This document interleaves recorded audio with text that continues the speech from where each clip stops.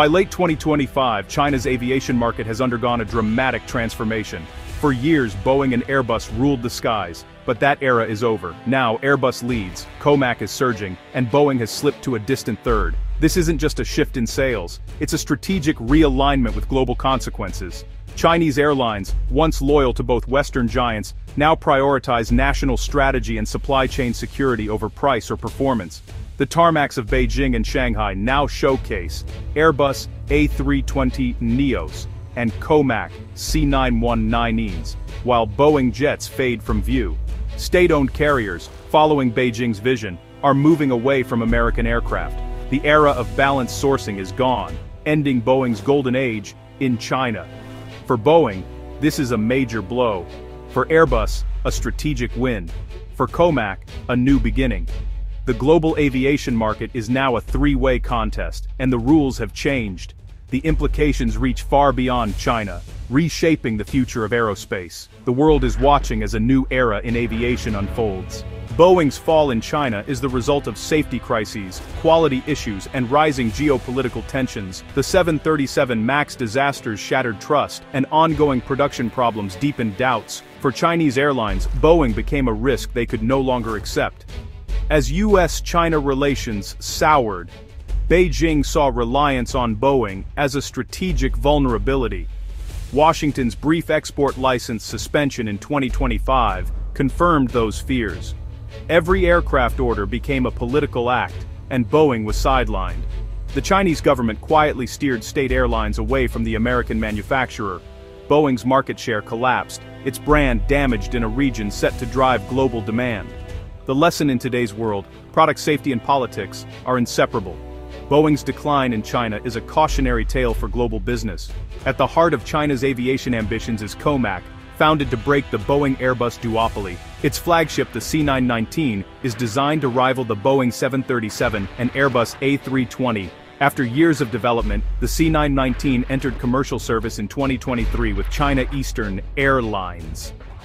Backed by Beijing, COMAC has secured over 1,000 orders, mostly from state-owned carriers. This government support guarantees a steady market and financial stability. COMAC's product line also includes the ARJ21 regional jet and the upcoming C929 wide-body. The C919's success is a symbol of China's determination to build a world-class aerospace industry. While still reliant on Western technology, COMAC is rapidly learning and expanding. The Dragon has taken flight and the global industry is taking notice. COMAC's rise is reshaping the competitive landscape. Despite strong demand, COMAC faces major production and supply chain challenges. By late 2025, only about 20 C919s are in service, far below what's needed to rival Airbus or Boeing. The main bottlenecks: slow manufacturing and heavy reliance on Western technology. Key systems, engines, avionics, landing gear, are still imported from US and European suppliers. This dependence leaves COMAC vulnerable to sanctions and export restrictions. China is investing heavily in domestic alternatives like the CJ1000A engine, but these are years away. COMAC must learn to mass-produce jets and indigenize its supply chain at the same time. Until then, Chinese airlines will still need Airbus to meet growth targets. The journey is a marathon, not a sprint. Overcoming these hurdles will determine if COMAC can become a true global player. The stakes are high, and the world is watching. The next few years will be critical for COMAC's future. As Boeing stumbled, Airbus seized the moment with a smart, long-term strategy. Airbus invested in China, building a final assembly line in Tianjin and embedding itself in the local economy. This in China for China approach paid off, making Airbus a trusted partner rather than a foreign rival.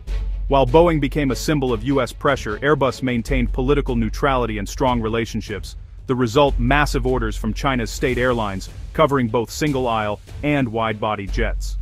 Airbus expanded its footprint, adding completion centers for A330s and A350s. By late 2025, Airbus dominates China's foreign aircraft market and cements its global lead. Its deep integration ensures a lasting role in China's aviation future. Airbus's success proves that partnership and diplomacy can be as powerful as technology. The company's position in China looks secure for years to come. COMAC's rise is part of China's broader Made in China 2025 strategy. This national plan aims to transform China into a global leader in high-tech industries, including aerospace. For Beijing, building a domestic aircraft industry is about pride, security, and technological independence. The C919 is the first major step, symbolizing China's ambition to master advanced manufacturing. Government support for COMAC is comprehensive funding, R&D, and coordinated supply chains. China is willing to tolerate slow progress and foreign dependence as part of a long-term learning process. The goal is to control the entire value chain, from design to jet engines. The C919 is just the beginning. Future aircraft will be more advanced and more Chinese. Made in China 2025 provides the roadmap, and COMAC is driving the journey. The world is witnessing the birth of a new aerospace power. To compete globally, COMAC must secure international certification for the C919. Currently, it's only certified by Chinese authorities, limiting sales to China and a few allied countries. Gaining FAA or ESA approval is a complex, political, and lengthy process. Western regulators will scrutinize every detail, and current tensions make approval unlikely in the near term. Without global certification, COMAC's reach is capped. It remains a regional player. Still, the C919 is just the start. Future models may find smoother paths as COMAC gains experience. The company is playing the long game, building credibility step by step. International acceptance is the ultimate test of China's aerospace ambitions. The marathon for global recognition has only begun. The stakes, whether China can truly challenge Boeing and Airbus worldwide. As 2025 ends, global aviation is now a three-way contest.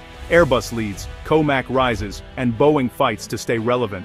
The old duopoly is gone, replaced by fierce competition and geopolitics. Airbus must keep innovating to defend its gains as COMAC grows stronger at home. Boeing, locked out of China, must rebuild its reputation and focus on other markets. Its future may depend on technological breakthroughs or political reconciliation. COMAC's global success hinges on scaling production, achieving tech independence, and winning international certification. If it succeeds, it could become a major force across Asia, Africa, and Latin America. The race for the skies is no longer just between two giants. A new contender has emerged, backed by national will and resources. The next era of aviation will be turbulent, competitive, and unpredictable. The world is watching as the battle for the skies enters a new chapter.